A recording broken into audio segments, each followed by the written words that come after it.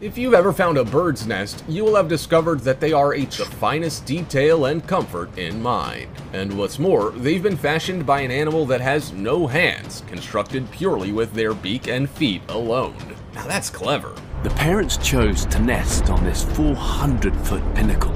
From the nest designed to attract a mate, to the one built by both the male and female bird to house their young, lure in his new mate. Yes, it's the male's job to build this intricate nest during mating season to attract a prospective partner. Unusual, I know. But the weaver bird completes the basic structure, and once approved by the female, she will help him to complete it. It's a very complicated scenario, and so too is the nest. It is also a very lengthy process, as weaver birds start nesting in August and stop building nests in February. I bet the poor guys are keen for a break come March. The nest is a sophisticated structure that starts off with the bird making a knot with a long blade of grass. He then creates a circular structure, weaving strips of grass, leaves, twigs, and roots using his beak and feet until he ends up with a ball-shaped nest that hangs from the tree.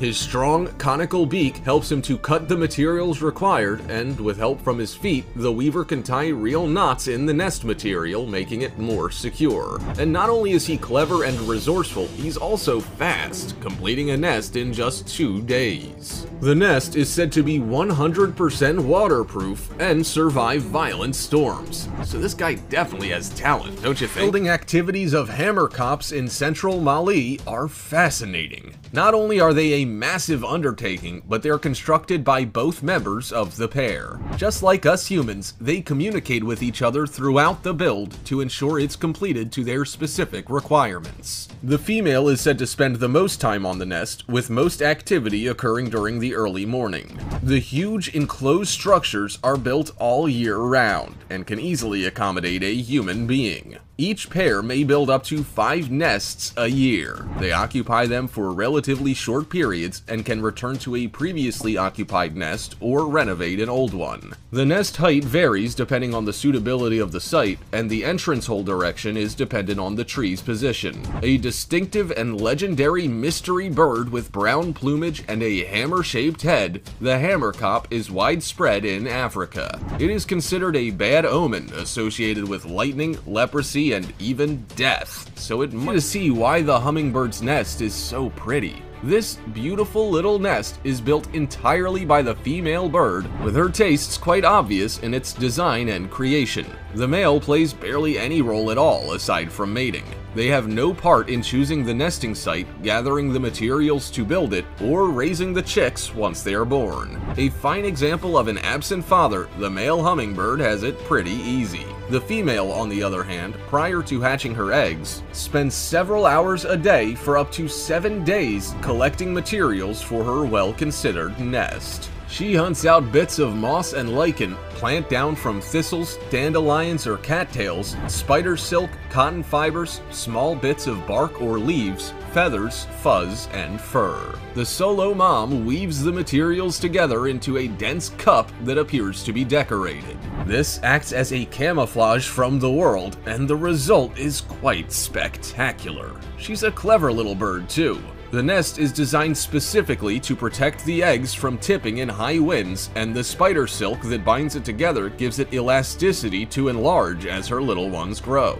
The female hummingbird is a hard worker, but she's also the largest bird's nests in the world was built by a pair of bald eagles, and possibly refurbished by its successors. The nest, located near St. Petersburg, Florida, USA, measured a whopping 2.9 meters wide and 6 meters deep. Not only that, but this nest weighed more than 2 tons. It must have been one enormous tree to cope with that monster. It was examined in 1963 and was found to be a genuine bird-created nest. The male and female eagles build the nest together, with both gathering materials for its structure, arranging them together, and bonding while doing so.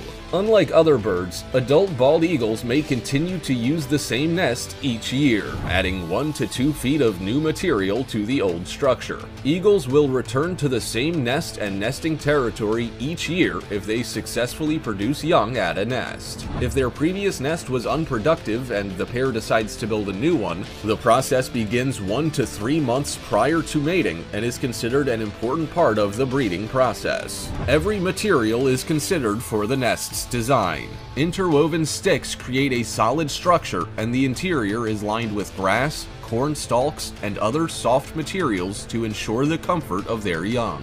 Moss is included and may serve as an insect repellent. What an ingenious addition from Mom and Little Bird's nest can be eaten. Not only does this make it eco-friendly, it's probably pretty handy when mom and her babies are hungry. The nest looks very cozy and is a common sight in the Andaman, situated in the Bay of Bengal between India to the west and Myanmar to the north and east. A tiny bird that measures just 12 centimeters long and weighs about 18 grams, the swiftlet and the glossy swiftlet live in the limestone caves of Andaman. Nesting deep within the caves and other poorly lit areas, the swiftlets use echolocation for navigation with sound waves as they bounce off the surface. Their nesting locations are chosen to ensure they are safe from natural predators, and due to their size, these guys are prey to pretty much any creature or animal bigger than them, including bats, cats, and rats. They build nests that can be eaten by humans and are considered a rare delicacy in Chinese cuisine.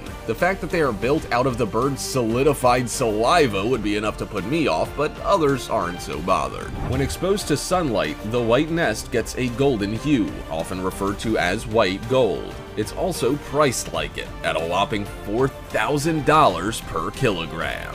Now, the biggest predator for the edible nest swiftlet are humans, and the bird has been added to the endangered species. Colorful birds burrow into the sides of sandy banks, preferably near river shores, and usually at the beginning of May. Similar to rabbits, the bee-eater creates a relatively long tunnel in which they lay 5 to 8 eggs. Both the male and female care for the eggs, feeding and roosting as a couple. They look after their brood for about 3 weeks. During courtship, the male bee-eater finds and delivers food to the female, feeding her large items and eating the small ones himself. They primarily feed on insects, especially bees, wasps, and hornets, removing the sting before consumption. The male steps up his game before and during egg laying, making sure his mate is well fed. As most males are monogamous and prefer just the one partner, they are very attentive. The bee-eaters breed in warmer climates, including southern Europe and parts of North Africa and Western Asia. They are strongly migratory, spending almost every other bird on the planet, including their close relative,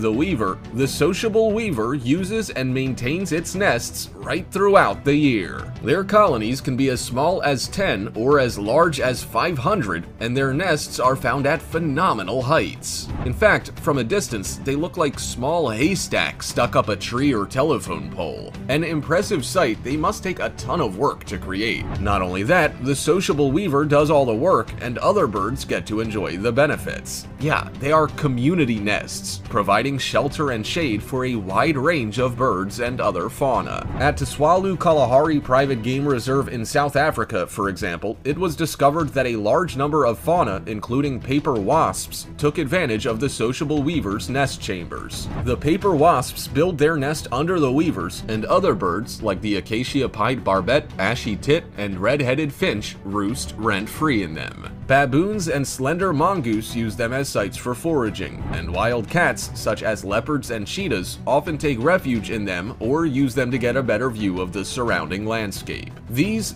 massive thatch-like nests endure for many years and are large enough to house over 100 pairs of birds, spanning several generations at a time. Now, similar to an intricately designed floating raft, the horned coot's nest is built to withstand the often changing environments sitting on water can deliver. But this time, there is a nasty surprise. A rare species of bird found at lakes in the northwest of Argentina, southwest of Bolivia, and northeastern Chile, the horned coot's living quarters are almost always restricted to altitudes of 3,000 to 5,200 meters above sea level. Like the European bee-eater, the horned coot is monogamous and sometimes breeds in colonies of up to 80 pairs. The male of the species are a little larger than the female on average, with a total length of up to 62 centimeters and a reported body mass of around 2 kilograms. They build huge nests that are typically made from pebbles piled high to form an artificial island. This island reaches the water surface and is normally located about 40 meters from the shore of the lakes where they breed. It is covered with algae to form the nest, and due to the amount of pebbles used, could weigh as much as 1.5 tons. That's a hefty nest. The horned coot breeds from November to January and refurbishes its living quarters each season. Number 7. Gyrfalcon, Falco rusticulus. These birds make life difficult for predators looking for an easy meal, that's for sure. The gyrfalcon typically nests on cliff edges or in conifer tree nests of other species, such as common ravens and golden eagles. Both males and females visit several different cliff faces and trees before deciding on a suitable destination to begin breeding. Their nests are quite basic in comparison to others and can range from bare or debris-covered soil to a structure of dead sticks, usually with little or no lining. The gyrfalcon doesn't build the nest itself, however, both male and female do add their contribution by scraping a hollow depression in the center of an already constructed one. These birds typically breed in Arctic and alpine tundra in northern Canada and Alaska, where trees aren't a common sight. In these areas, there is an abundance of nesting seabirds or waterfowl whose habitats include rocky sea coasts, offshore islands, river and lake bluffs, and mountainous terrain. The low vegetation in their habitat includes species of sedge, cotton grass, lichen, moss, willow, and birch, which is why their nests are so basic. Gyrfalcons rely heavily on willow ptarmigan and rock ptarmigan, but also hunt other birds, including seabirds, waterfowl, shorebirds, and songbirds, and mammals such as hares, ground squirrels, lemmings, and young Arctic fox. Number 6. Little grebe. The smallest European member of the grebe family of water birds, the little grebe, also known as the dabchick, is commonly found in open bodies of water. An excellent swimmer and diver, the little bird measures on average just 10 inches in length. It pursues fish and aquatic invertebrate prey underwater, skillfully using the surrounding vegetation to hide. Like all grebes, it breeds in small colonies and nests at the water's edge. The nest sits on a floating platform of vegetation concealed with additional foliage. Unfortunately, it is vulnerable to fluctuations in water levels, either flooding following heavy rain or being left stranded in drought. The little bird usually lays between 4 to 7 eggs, hiding them from predators when leaving the nest to find food. Soon after hatching, chicks are able to leave the nest and are often carried on the backs of swimming adults. They normally breed during the rainy season in heavily vegetated areas of freshwater lakes across Europe, much of Asia down to New Guinea, and most of Africa. Outside of breeding season, most grebes move into more open water, occasionally appearing on the coast in small bays. Number 5. Common tailor bird. When it comes to nests, not all are created equal. While most are built from twigs and dry grass, others are made from mud or set amongst stones. But the common tailor bird has a truly unique nest. This small bird lives in the tropical ecosystems of Asia, and just like its name suggests, it is a tailor of sorts. It sews a sturdy nest together from leaves and spider webs, fine grass, or plant fibers, and it's rather an impressive sight. The edges of a large leaf are pierced and sewn together to make a cradle in which the actual grass nest is built. In here, the tailor bird raises a family of baby birds. Usually brightly colored with green or gray upper parts and yellow, white, or gray underparts, the tailor bird is a small bird with short, rounded wings, a short tail, strong legs, and a long, curved bill. They often have chestnut on the head and are typically found in open woodland. Conspicuous and unmistakable bird, the African jacana has long legs, a blue bill, chestnut underparts with black wingtips, and is part of the wader family. The female is larger than the male and has multiple mates, with the male left alone to look after any offspring. A slightly different scenario than most breeds, that's for sure. This system has evolved due to a combination of two factors. The lakes they live on are rich in resources, meaning the energy required by the female in producing each egg is minimal, and the eggs can be equally well incubated by a parent of either gender. Now, isn't that handy? Dad incubates the eggs, and once the chicks are born, he carries them under his wings to keep them warm and dry until they are almost 3 weeks old. They breed throughout sub-Saharan Africa, laying brown, glossy eggs with irregular black markings in a nest that is created to float on water.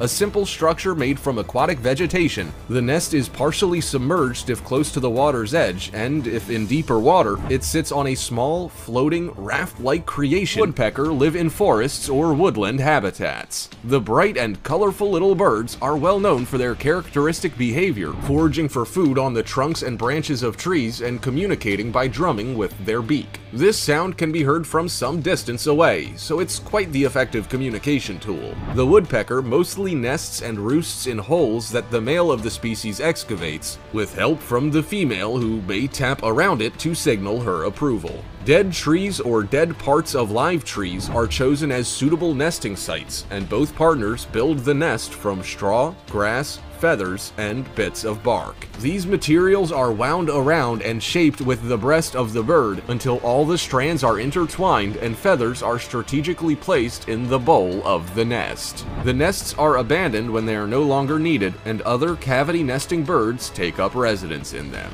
There are about 200 different species of woodpeckers in the world. However, they do not live in extreme polar regions or Australia, New Zealand, New Guinea, or Madagascar. Like the woodpecker, the great hornbill nests in tree cavities or rock crevasses, the only difference being that they are almost sealed shut except for a narrow vertical slit. It may seem unusual, but when waiting for their chicks to hatch, the female is sealed inside the nest to protect both her and the babies. The opening to the cavity is wide enough to pass food through, but narrow enough to seal out potential predators, such as monkeys, raptors, and other predators that feed on eggs and young birds. Although the great hornbill is a large bird, more than capable of building its own nest, it regularly takes up residence in one vacated by a woodpecker that has been enlarged by fungus. Once the fussy female has agreed on her accommodation and made herself comfortable, the male sets about making improvements. He brings lumps of soil moistened with his saliva and sometimes mixed with droppings, chewed wood, and bark. Together, the pair build a wall of mud,